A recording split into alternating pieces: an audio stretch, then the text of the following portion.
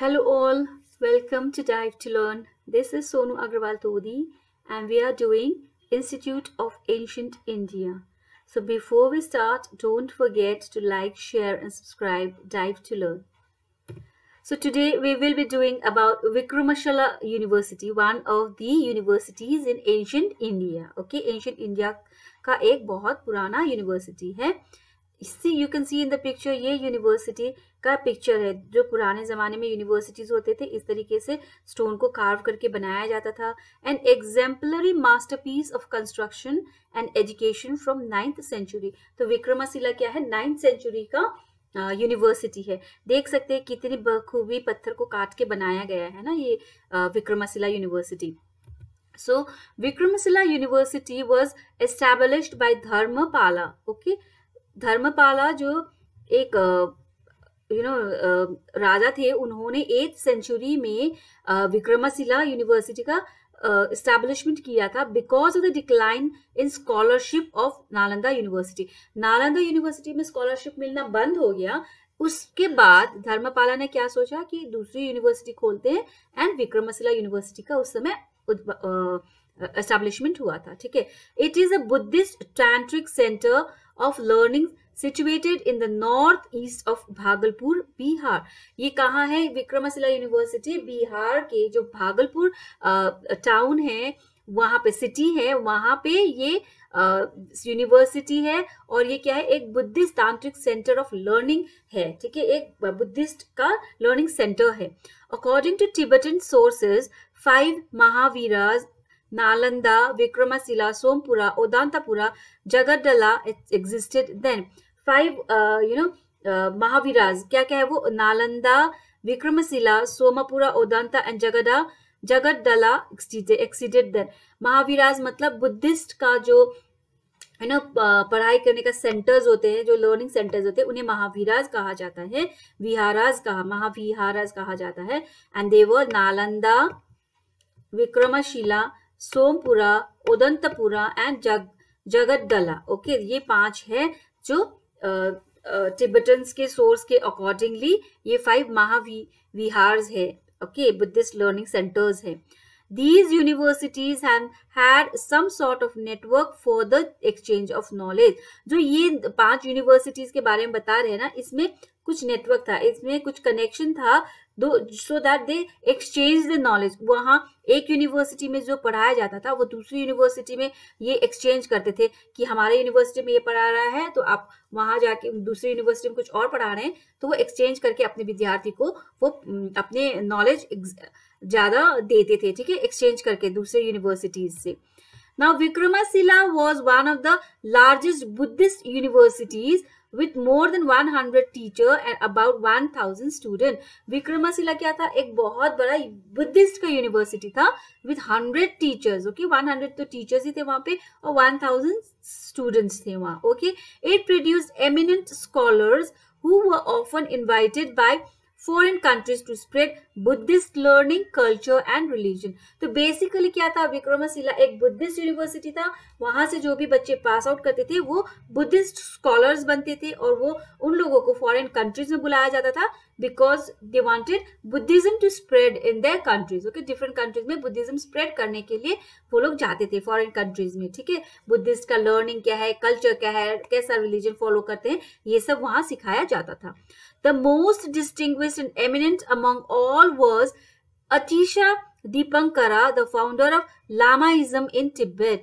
जिन्होंने लामाइज्म, जो लामाज होते हैं, उनका तिब्बत में जो फाउंडेशन किया था वो थे अतीशा दीपंकरा. वो सबसे एमिनेंट सबसे इम्पोर्टेंट एक स्कॉलर थे. जो एक स्टूडेंट वहां से विक्रमशिला से पढ़ के निकले थे वो थे अतीशा दीपंकरा. और उन्होंने तिब्बत में जाके वहां पे जाके जो बुद्धिस्ट लर्निंग और कल्चर रिलीजन उन्होंने विक्रमशिला में पढ़ा था, वो जाके तिब्बत में उन्होंने लामाइज्म एक कास्ट एक फाउंड किया. ये लामाइज्म, लामा जो कहते हैं हम लोग, उनको फाउंड किया. And the founder was Athisha दीपंकरा. Okay, he was a scholar in Vikramashila. University.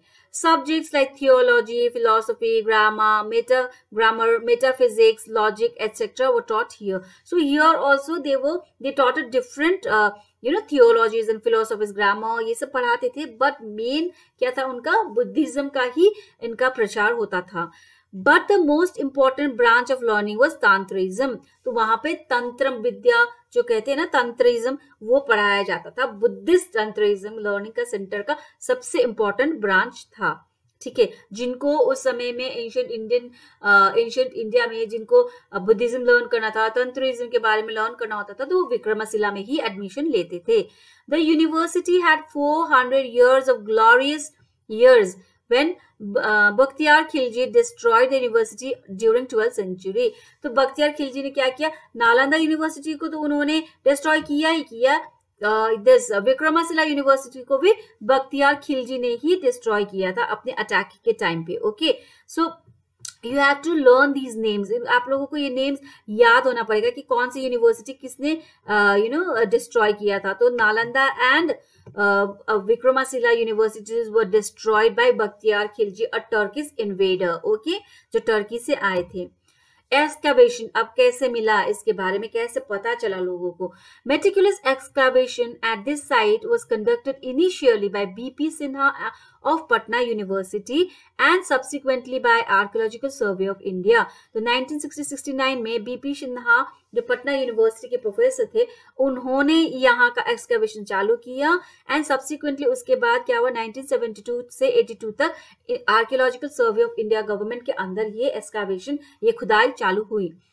It has revealed a huge square monastery with a Coricum stupa in its center, a library building and cluster of votive stupas. तो यहाँ पे जब excavation जो खुदाई हुआ तो वहां पे बहुत बड़ा एक स्तूपा मिला इन द सेंटर. फिर छोटे छोटे स्तूपास जो बुद्धिस्ट के स्तूपास होते हैं वैसे मिले थे बिल्डिंग्स में, विद अ क्लस्टर ऑफ, बहुत सारे छोटे छोटे छोटे छोटे ग्रुप में स्तूपास बने हुए ये खुदाई में निकला था. To the north of monastery a number of scattered structures including a Tibetan and Hindu temple have been found. तो नॉर्दर्न साइड में जब इस खुदाई में, जब इस जगह की पूरी खुदाई हुई थी, तो नॉर्दर्न साइड में एक ऑफ द मोनास्ट्री, जो मोनास्ट्री था उसके नॉर्दर्न साइड में बहुत सारे structures of Indian Hindu and Tibetan temples के मिले थे. ठीक है, बहुत सारे छोटे छोटे मूर्तियां मिली होंगी, है ना, बहुत सारे डिफरेंट चीज मिले उनको वहां खुदाई में, जिससे उनको पता चला कि तिब्बतन कल्चर और हिंदू कल्चर दोनों टेम्पल्स यहाँ पे उस समय थे. Okay, the main stupa build for the purpose of worship is a brick structure laid in mud mortar and stands in the center of the square monastery. जो मेन वर्शिप का place था, जो मेन स्तूपा था, वो वर्शिप के लिए use होता था. वो ब्रिक से, ईट से और मिट्टी के मिलावट से बनाया गया था. और जो मोनास्ट्री था, बड़ा मोनास्ट्री था, उसके बीच में जो स्क्वेयर मोनास्ट्री था उसके बीचों बीच था ये main stupa. Okay, Vikramshila site is the place for VikramShila Mahotsav, which is held annually during the month of February. So ये जो विक्रमशिला का साइट है, ये विक्रमशिला महोत्सव जो हर फरवरी को, एवरी ईयर फरवरी को मनाया जाता है, वो क्या है, विक्रमशिला महोत्सव. वो इसी जगह पे मनाया जाता है, इसी मोनास्ट्री, इसी स्क्वेयर मोनास्ट्री के अंदर मनाया जाता है विक्रमशिला में. तो विक्रमशिला कहाँ है, विक्रमशिला भागलपुर में है भाई, बिहार का भागलपुर में है ना. So this much for today. Hope you like the video. Don't forget to like, share and subscribe. Dive to learn. Thank you.